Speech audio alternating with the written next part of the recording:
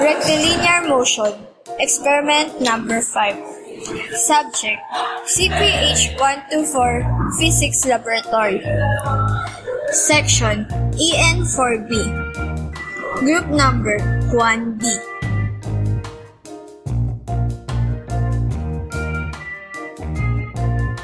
Objectives: at the end of the experiment, the students will be able to differentiate velocity and acceleration and will be able to construct position time graph and velocity time graph and interpret such graphs.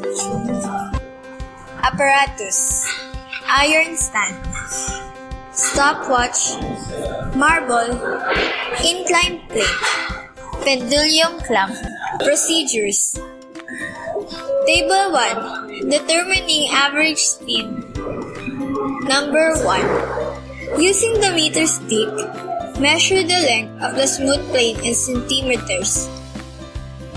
Number 2. Measure 10 cm from the iron stand and tightly attach the pendulum clamp on it. Raise one end of the inclined plane and let it rest on the pendulum clamp. Number 3. Have 3 persons.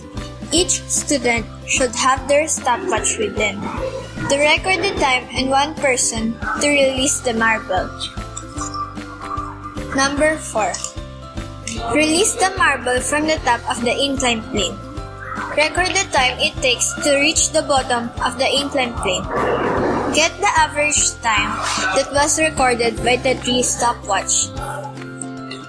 Number 5. Repeat procedures 1 to 4 for different heights: 20 cm, 30 cm, 40 cm, 50 cm of the inclined plane.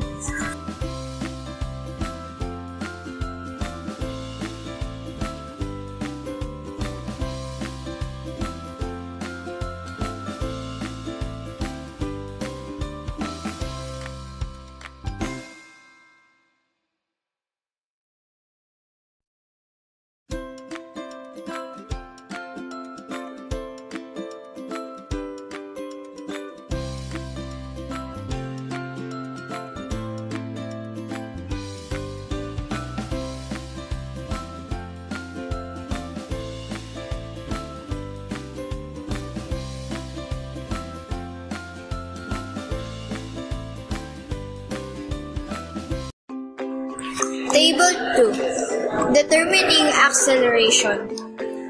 Number 1. Divide the total length of the inclined plane into 3 equal parts and mark it using a chalk or masking tape.